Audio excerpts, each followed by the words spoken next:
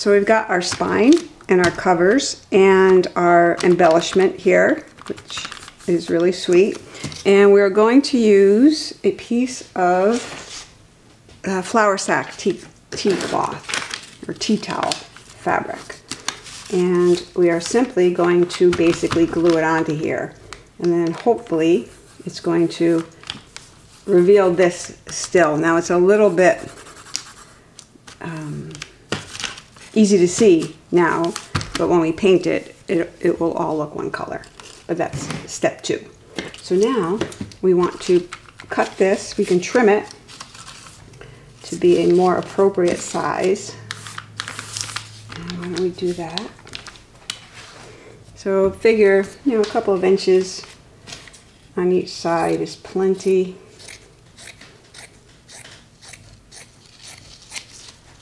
And we may trim it more after we glue it.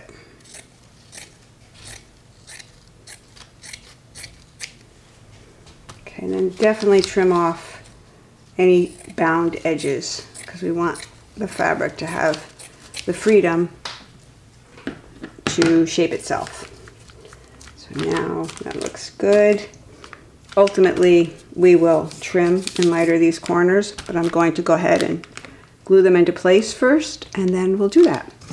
So now I've got 2 things of Mod Podge here. I'm not sure if one of them is fresher than the other. And I have a clean yogurt container that I'm going to pour some Mod Podge into. And with this reasonably centered, and again, we're going to trim it a little bit more before we're done. I'm going to just pull it back. I'm going to Mod Podge the spine because we're going to do that part first. And we want a good amount of Mod Podge on everything. On the jute, on the paper. Not so much in there yet, but there's a little and that'll be okay.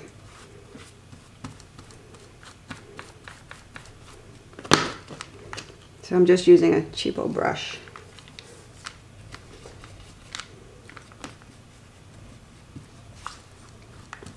And you want to get this all good and gooed up. I hope this Mod Podge is good. It feels a little weird. Okay, so that's a good amount, I think, for our purposes.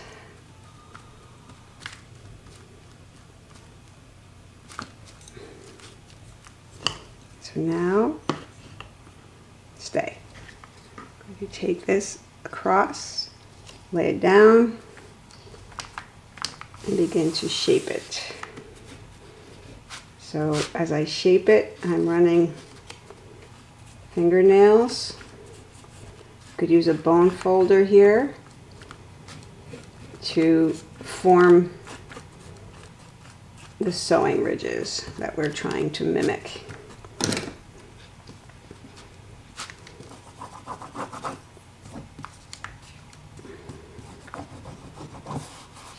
And then just keep going along both sides of the spine.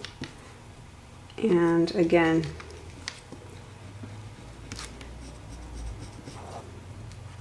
I could finish the sentence. Again, we want to just keep forming it. So we can use fingernails, we can use bone folders, we can use embossing styluses, anything that helps us get a good crisp edge. That'll happen later. This lower edge, the upper and lower edges will happen later.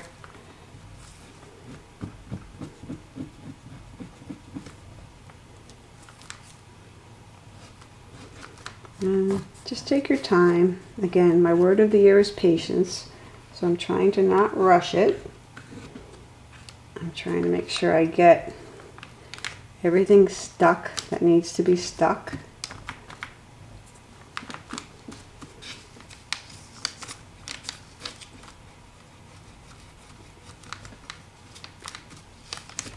Okay, so now, just through here again, just to make sure everything along the edges is stuck. I'm going to let that sit a bit before I start mucking too much. And I will probably, over the course of the next few minutes, come back and simply form these structures with a variety of tools, but really your fingernails work just fine. And I don't have any fingernails. I had some, but between making watercolor pigment and cleaning up a variety of things, I have lost them. But they'll grow back. They're pretty robust. Okay, this part, I feel like I'm gonna make sure that this bottom is good. All right, so I'm gonna let this sit just for a few minutes, and then I will finish with gluing up the cover.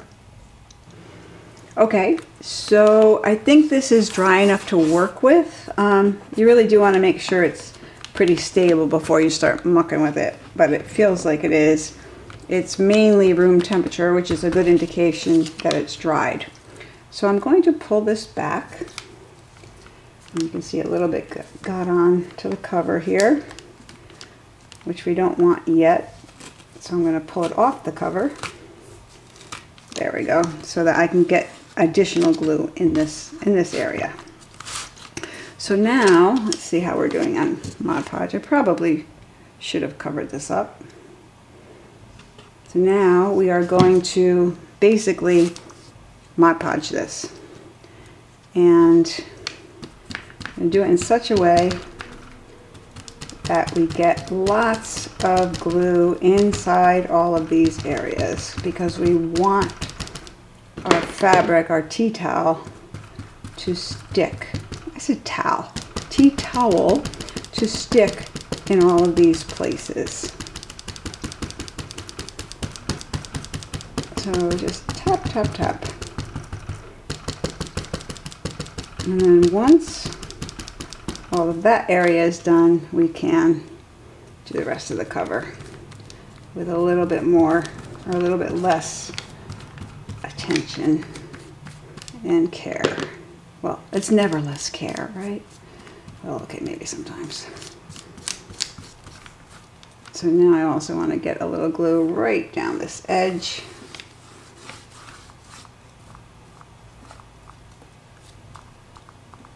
There we go.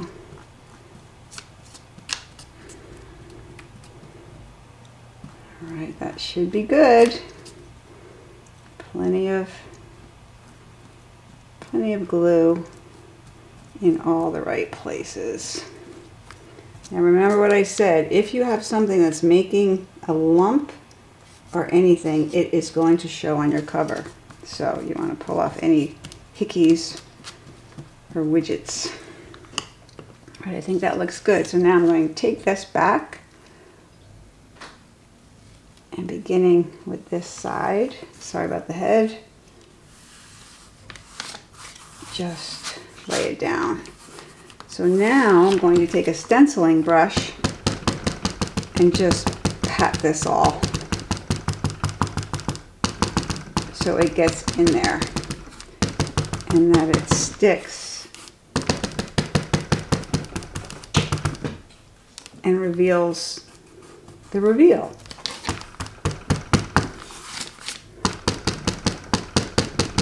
So this is a fairly cheap stencil brush, you can see, because it's losing its bristles.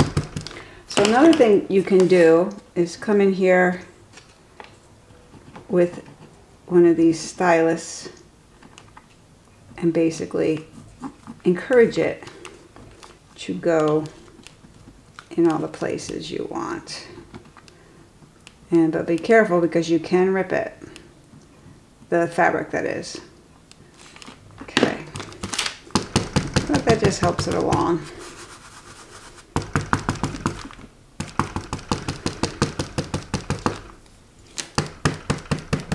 And then you do want to make sure that it's spread out all in the other areas as well. Not spread out, but bonding. So that's nice. And again, it's possible I wanted 3 layers of this cardboard that I used. Here's the back of this to get that attached. And we'll just let this do its thing. It's going to have to dry.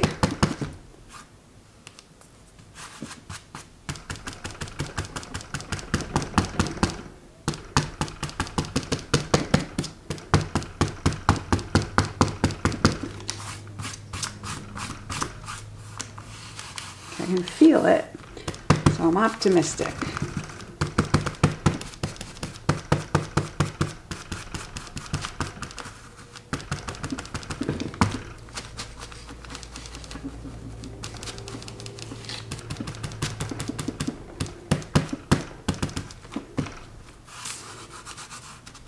Okay, so somewhere I have an even smaller stencil brush I can keep pouncing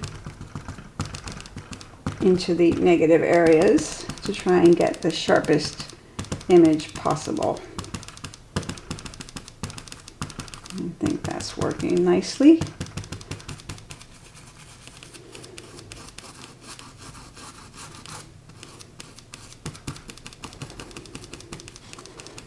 And again, this is the most important part for the cover in terms of getting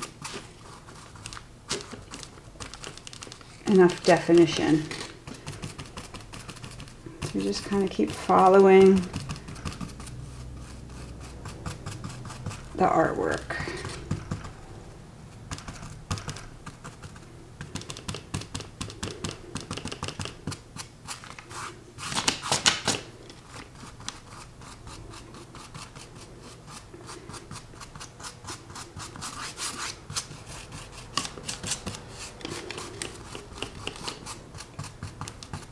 Alright, so you get the idea. I'm going to keep doing this, or keep paying attention to it as it dries, and pounce it a little here and there. I'm also going to now add the tea towel to this side. So that's so much easier, and I'll speed this up.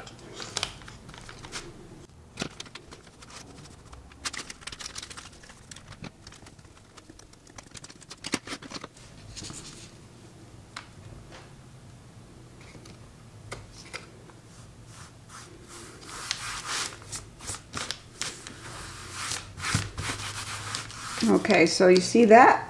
We're good. This I'm still going to play with a little.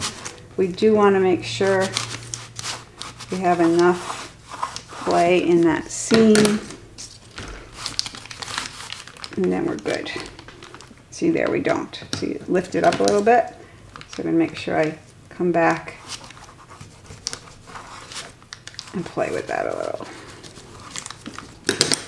Alright, so this I will still be mucking with as it dries, because I'm just that way. It's probably perfectly fine by now, but like I want to get in there, so I'm going to come in here, press, just so there's definition in all of these spaces.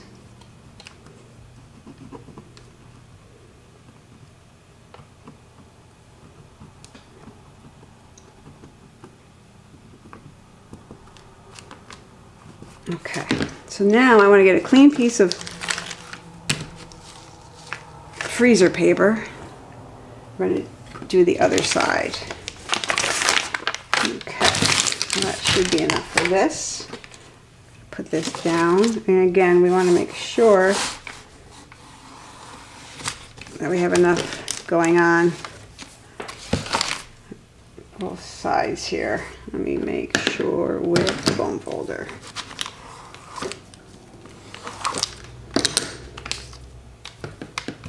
Okay.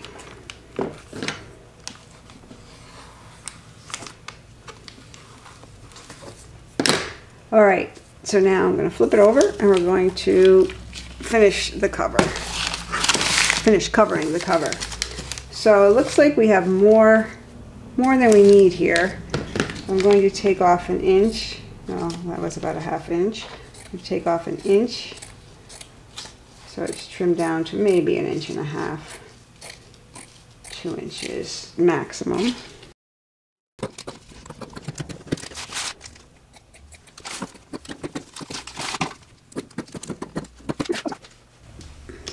So we want to miter our corners, and we do that by simply coming in and then like so. That's leaving a little more than we need.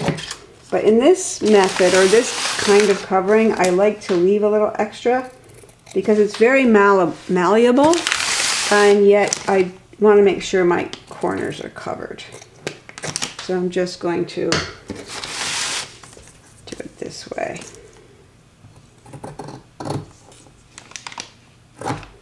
And that's leaving lots of extra, but that's okay. Extra, in this case, extra is not too much. Okay, so we've got that.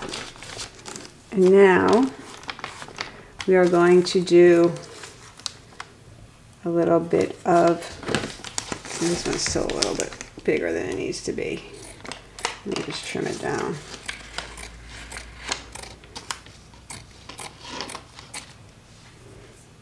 Okay, so now we just need to add some more Mod Podge, not on our hands, but into the jar.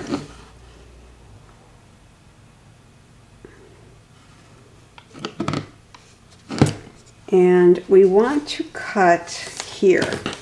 So we're going to sort of gusset it there and there on each side of the spine, top and bottom.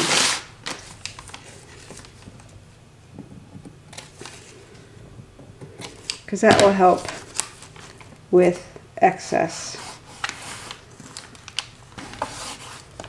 fold over. All right, so that's the front. Okay, so let me turn it around because I like being oriented this way. This is the front. In fact, sometimes it's helpful. Front, back, because you could easily get it upside down. So this will help us. Okay, so now this feels really good. It's beautiful. Now we're going to finish this up.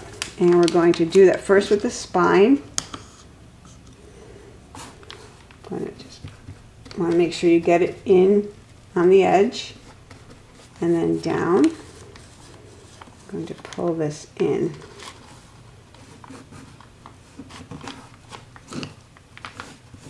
And voila. And then the other side, again, making sure you get the edge of the spine. We're going to pull this up.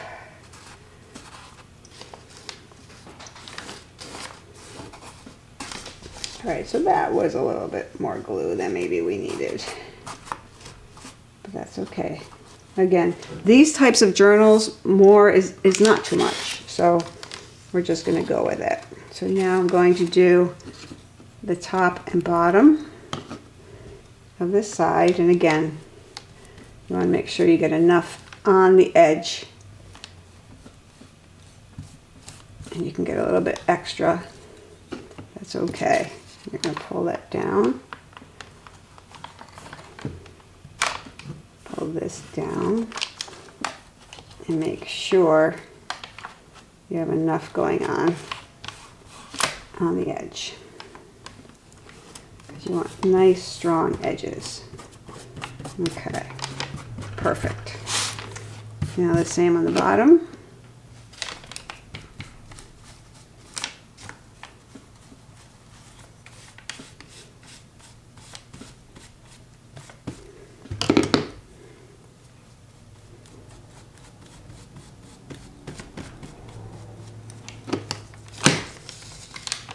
And pull. And make sure, do this. I probably need a bigger container. You just want to make sure that we're getting good edges. And then we could do the long edge. Again, hit that edge.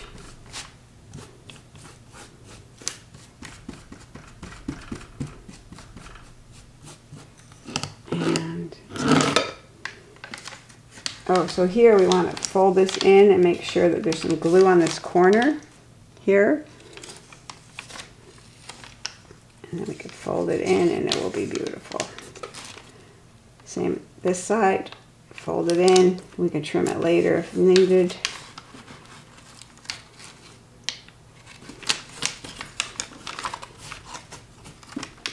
Pull that. You do want it tidy, if tidy as possible. That's my feeling anyway. Sometimes tidy is not possible. Okay, you want to make sure that this edge is good and square and that your corner is covered. And that one is beautiful. So now same thing here, a little bit more Mod Podge.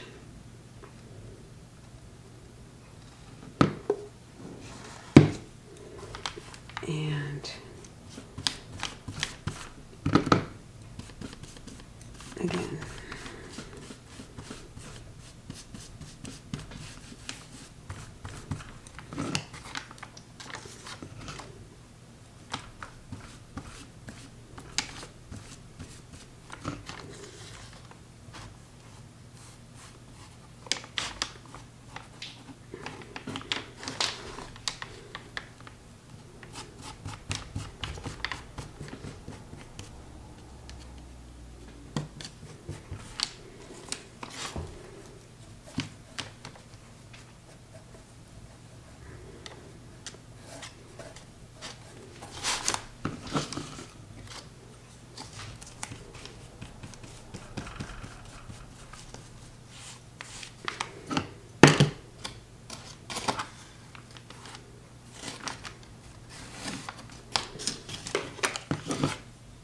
Make sure that there's enough glue, and there wasn't for that area.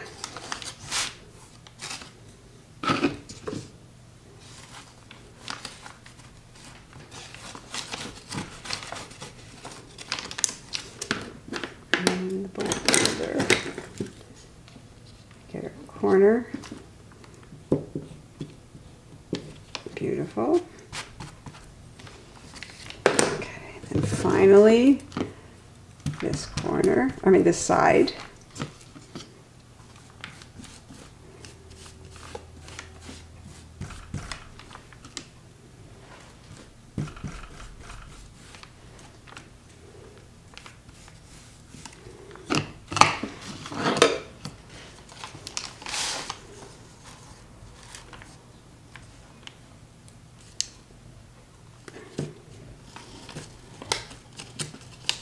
Good, nice corner there.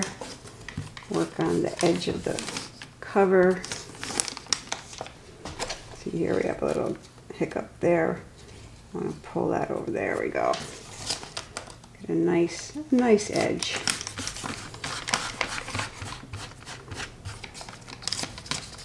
Okay. So and then this we want a good strong foredge. So we're going to hit it with the bone folder a couple of times. Have a nice sharp edge there. And the back cover as well. Okay, so now, here we have it. Put it on this for now. And it still needs a little bit of attention. And we want to take our covers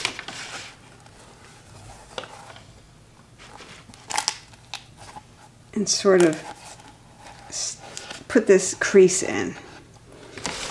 And to do that, you could just use your bone folder and basically just keep encouraging it to go in. Now this is not a mandatory step. Some people don't care. But I like it.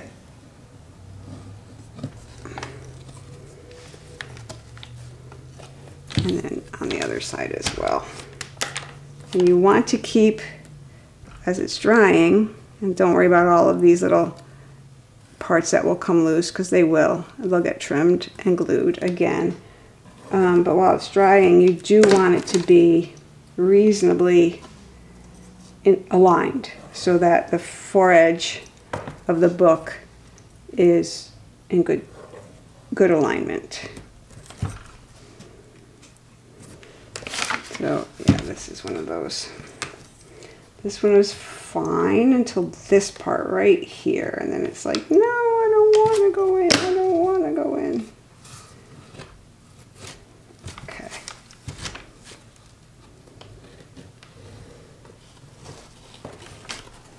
This part. So I'm going to open this up again. Have a look at it, see what's going on. It seems okay, but I'm going to give it a little bit. Give it a second chance at doing what I want. There we go. So again, this is sort of the finesse part, and not everybody even cares about this part. So we've got lots of excess glue in various spots, but it all dries just fine. Okay, for some reason, this little section here does not want to behave in the way I would most like it to. So I'll play with that a little bit. But otherwise, she is beautiful. Curved spine. She sits, she stands, she's beautiful. So I'm going to leave her to dry. Funny that's a her, but it is. And then I'll come in and I'll trim some of these little spots where I feel like there might be some excess fabric in there, and that could be what's making my little funkiness down here. In fact, it does look like that's what's making my funkiness. This little bit of extra fabric. So that's all able to be dealt with after the fact. But you can see I've got a nice spine happening here, and as long as we keep our edges sharp, we'll be good. So there you have it. I'll be back. I'm going to let it sit here for a while. This table, there's a high spot right here, so there we go.